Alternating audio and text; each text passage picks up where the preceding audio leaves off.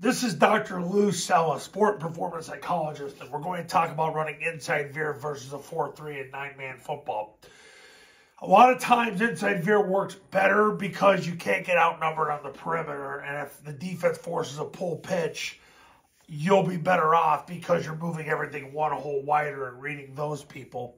So a lot of times in 9-man football, it's better to run inside veer, especially in a situation like this. So what's going to happen is the guard is going to make an ace call. That's a center guard double team.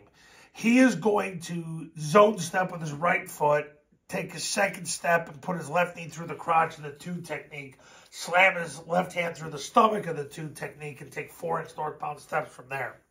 The center is going to snap the ball, run to the guard's hip, and then he's going to put his right knee through the crotch of the 2 tech, right hand to the stomach, 4-inch northbound steps from there. What you're trying to do is you want to make a 2-eye at the snap. The backside guard is going to block the spine of the center. The backside end is going to block the spine of the backside guard. The play side end, even though it's an ace call, he doesn't need to protect the B gap because the Mike can't run through the B gap, so he'll outside release and block the Mike. So he'll get in front of the Mike that way. The A-back is going to arc it because you got 1, 2, 3. So he's going to take 3 flat steps, step at 45 degrees, and put his left knee through the crotch of the safety. Now for the triple option. The quarterback's going to take the snap, jump play side, point the ball. The B-back sprints through the ball, sprints through the play side, hip of the guard, sprints through the end zone, unless number 1 cancels the B. And if that's the case, the quarterback will reseed the ball, step with his play side foot, replace number 1, and score. And if number 2 can tackle him, the quarterback will stop his feet and flick the ball to the A coming around. The cadence is down, ready, set, hunt. On the Y and ready, he's going to take a big wide 90-degree step, 2 135-degree steps, and turn up at 60 degrees to catch the pitch, hit the seam, and score.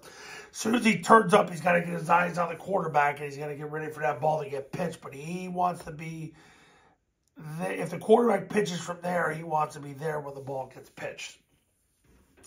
So you want the pitch to be parallel. You want the flick to be parallel. So that's inside veer versus a 4-3 and 9-man football. Coaches, if you want to win more games in 2024, pick up the phone and give me a call. My number is on the thumbnail of this video. So is my website. The Triple Option Football Academy for 9-man. The Triple Option Football Academy camps for 9-man. Will show you how to run the 9-man triple option offense the right way the first time. Go to tripleoptionfootball.com/testimonials where you can see all the success stories that have come from the camps in the academy. The academy for 9-man is $9.97. You get the academy for 2 years. Camp started 1997. The academy is included with the camp. Go to tripleoptionfootball.com to learn more and then give me a call. I'll see you in the next video. We'll talk soon.